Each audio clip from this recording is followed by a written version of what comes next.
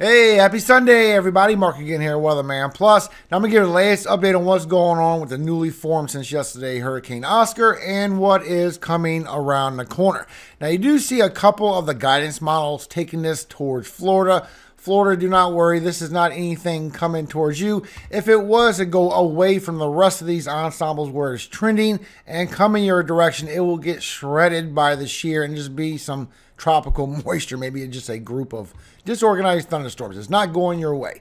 This is going out through the east-northeast, getting pulled by this trough, getting sheared severely after it leaves. Now, it is impacting southern Bahamas right now, and it is going towards Cuba, and unfortunately, I believe it's the whole island, 10 million people without power still at Cuba because of their infrastructure problems right now. But this is going to be a hurricane that's going to mile down right after landfall, become a tropical storm, stay a tropical storm as it goes away towards the Bahamas. Showing it can stay a tropical storm as it leaves out through southern Bahamas by Turks and Caicos, bringing y'all some surge as well. But this is not a big threat coming into our Western Caribbean, being a major hurricane. None of that is true, everybody.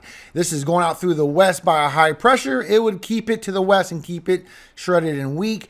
Plus, the shear coming at the same time is going to keep this storm weak as well. I will show you the latest information. Plus, what's coming next. Because Nadine is still going in the Pacific, still being that strong hurricane potentially. But what's coming next is going to be a pattern where we're going to go into a high ridge. We're going to get a high pressure revolving around here, around Bermuda. And this is where the storm system could either come into this direction or the high pressure can move further over towards the southeast, and it could help this storm system go into that direction. So I will show you the latest pattern because we're going into a very thick pattern as we go into November where another strong storm is forming. Now, you're still in a hurricane warning in all of the red area in your hurricane watch all the way up the coast of Cuba, and a tropical storm watch as well, and tropical storm warnings over here for eastern islands. Showing so far what you're going to get out of it for southern Bahamas, Turks and Caicos, anywhere from 50 to 100 millimeters or 2 to 4 inches, and 4 to 6 inches over here for eastern Cuba, or 100 to 150 millimeters. Matter of fact, when you look at the latest intensity guidance, you can see it's not going to strengthen past a Cat 1 hurricane, so the rest of that in the Caribbean just isn't true, everybody. But it's either going to be a tropical storm after landfall, or it's going to remain a hurricane after landfall. It all depends how much interaction of the higher mountains this system gets into, and does that center of the eye actually stay over water or over landfall. Okay, if it stays over water, there's a good chance it could stay a Cat 1 hurricane as it goes through the Bahamas as it leaves out east-northeast. But if the eye goes over landfall, it will be that tropical storm, that tropical depression as it passes by Cuba and goes out through the east. And you can see the guidance tracks here. So you do have a couple that show it could go towards Florida. Florida, if this would happen, it would be a very weak, very sheared group of disorganized thunderstorms. It would not be a hurricane coming towards you. That would not be true. We still have this over here going to the east-northeast. Now, you can see this when you look with the Euro, showing it will go out through the east-northeast. And you can also see with the GFS, and the GFS shows there's still some ensembles that could go towards the west. None of those show towards Florida. Not even when you check with the Canadian, none of those shows towards Florida. Because other than a high pressure, you will have that trough coming in, bringing in all this shear on that system. And right after it gets by Cuba, it's going to get sheared heavily. Look at that. And it's going to weaken that system down. So if it was to go to the west, it would get sheared so bad, it'd just be a group of thunderstorms and you wouldn't even notice. It'd just be some extra rainfall as that goes out. Look how that shear just stays there the whole time. There's no way that can go to the west and affect your Florida. Plus, you can see you also have this high pressure here. So if it wasn't going out through the east, it would get pulled through the west-southwest. It would not go into that direction. And you see how high pressure stays there the whole time. Just would not go towards Florida. You can see this when you look with the latest with the Euro. So as you see Oscar coming towards Cuba, here comes that trough trying to rip it apart, and you see the high pressure trying to pull it to the west as well. So you might get a little bit of the tropical moisture pulled to the west, but at the same time, you can see how that shear just bombs that system and pushes it out through the east. So you do need to watch out for the Bahamas because it is showing as it gets pulled out. It could try to intensify one last time for southern Bahamas, bringing you maybe some stronger winds as it leaves out. We got the hurricane models back again. So you see the hurricane analysis A, it weakens, but then it tries to strengthen one last time as it's leaving out by the Bahamas. So the Bahamas, I do think this will strengthen right back again on the way out. A strong tropical storm, maybe even all the way to a low-grade hurricane if it has enough time. It depends how much of that shear hits it and how much of that storm goes over landfall. So here's your winds up here. You can see as you go by this morning, you still got some for southern Bahamas, Turks and Caicos, but then it goes towards Cuba.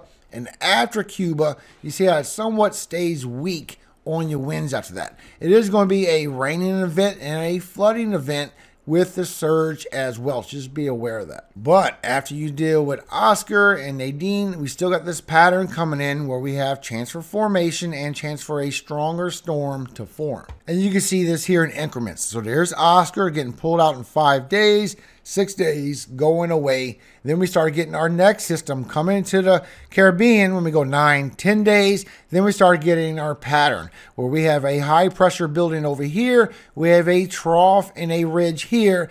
And it could go anywhere to this direction or go to this direction if the high pressure moves over as well, or if it blocks this way and helps it goes into that pattern. So we're going to a tricky pattern soon, and you can see how this is getting pulled up through the north, trying to curve east, trying to curve west. Still, very beginning of November, we have a strong storm, everybody. Now here's one of the worrisome parts that I'm starting to see is these models are starting to trend now what is potentially happening late October, beginning of November. So here's a Euro showing it. You could potentially get this cutoff low start coming, which we know could pull these systems further into that direction as well. And you can see we're starting to get this high pressure build, bringing all the tropical moisture into that region where everything gets pinched into a motion like this. Do you see that? So as we go back, try and see a trend, 180 hours with the Euro, 180 hours with the GFS, showing about the same pattern. So the Euro sees that this gets pulled up as well. Something could possibly form in this area. And then you watch this high pressure. It kind of moves a little bit towards the east. But look how everything trains into this location. Now, when you get a cutoff low or a deep trough like this with this system, it will pull it into that direction. You can see the same thing with the GFS. As we go late October, everything gets pulled into that direction, and then beginning of November, the high pressure pulls away a little bit. It's still too far to know where this is going to form, whether it goes out through that direction or whether we're going to have a moment in this direction. So we need to watch this next pattern because it's looking like a lot of anomalies that could really favor a certain direction on this storm. I don't want to say where it could possibly go. We just need to watch it because it could be bad. To try and go by a trend, you go by a third party to Canadian. Canadians seeing the same thing. We're getting all this buildup of tropical moisture. We're getting this high pressure, and the Canadian shows that the high pressure is further towards the east. That would allow for this system to go into this direction. There's many directions it can go, but also confirming that we're going to get a deep trough with a system coming down, and this could pull it further towards the west. It could pull it further towards the north. Depends where this storm on this trough is going to be, because this is going to impact this system, but they're all seeing the same pattern. So showing as we go into late October, things are going to start forming by Central America again into the Western Caribbean and start getting pulled into the east northeast. But some of them show that we're going to get maybe a high pressure block to where a high pressure will come down and these systems won't be able to go nowhere. It'll just build up a little bit and then maybe go out through the east. Showing literally as we look at the ensembles in 10 days, your more likely outcome is this one up here, showing it could be something weak and it could get pulled out. But you see how, once again, how you get that high pressure block, and that could either create a stall, go out through the east, or go out through the west. On this one, the control member takes it out further to the east, northeast. But when you look at this, a few ensembles earlier, you can see that it potentially could go to the west if that high pressure moves over and opens up that gate. You see it in a few of these that could go to the west. Matter of fact, showing that we could go into this pattern and get a few of these. So we're dealing with what's over here for Oscar. And as we go towards the end of October, something could be coming into our direction and the beginning of November. We could have multiple storms forming as we go late October into November. And still showing we have a very strong anomaly coming in with the euro for late October into November. And all this is into our category, everyone. This is going to be some strong, favorable environment. And we have some lift coming through from our MJO, showing that we're going to be going through rising motion as we go through late October into November. As this is passing by, we have a good chance for this storm to form. Now, Oscar's been taken, obviously, so the next name, if that system does form, will be Patty. And if something forms where it is too, like GFS is seeing, it would be Raphael after that. Now, real quick, as we have this cutoff low still bringing all this snow to the higher elevations, it is bringing chances for severe weather as you go through this evening. Coming up for New Mexico, really strong. Then as you go for tomorrow, and this moves over, is bringing more chances for these thunderstorms and maybe a chance for a tornado. Showing when you look by these significant tornado perimeters, it factors in everything. It gives you a good chance for a tornado that is going to be stronger as you go through the evening for New Mexico than it would be for tomorrow. Showing you still have the chance for the tornadoes for tomorrow, mostly for western Kansas. But you see for today, it's showing the setup, the dew points, the wind shear, everything is really strong and really ripe for chances for tornadoes for today. So for today, you do have a 2% and a 5% chances for tornadoes for New Mexico. And so far, here's your cities and states at risk. And you can see for tomorrow, as that moves further towards the east, it's going to involve Texas, Oklahoma, and Kansas. So here's your cities and states at risk for a chance for a tornado for tomorrow within a 25-mile point. Now, real quick before I go, Proverbs 8:32 through 36. This is Jesus speaking. Now therefore hearken unto me, O ye children, for blessed are they that keep my ways. Hear instruction and be wise, and refuse it not. Blessed is a man that heareth me, watching daily at my gates, waiting at the posts of my doors. For whoso findeth me findeth life, and shall obtain favor of the Lord. But he that sinneth against me wrongeth his own soul. All they that hate me love death. Amen. And that is so true, everyone. I see so many people out there that just wants destruction. They just want it so badly. It's unbelievable. And when you don't forecast terrible destruction, they actually get mad at you.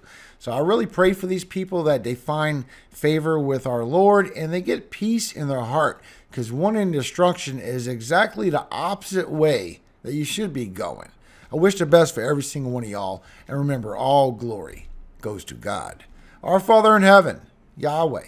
And I always hope he keeps you safe every single day of your life and forever. Amen. Hallelujah. Amen. Have a great day, everybody. I'll see you in the morning.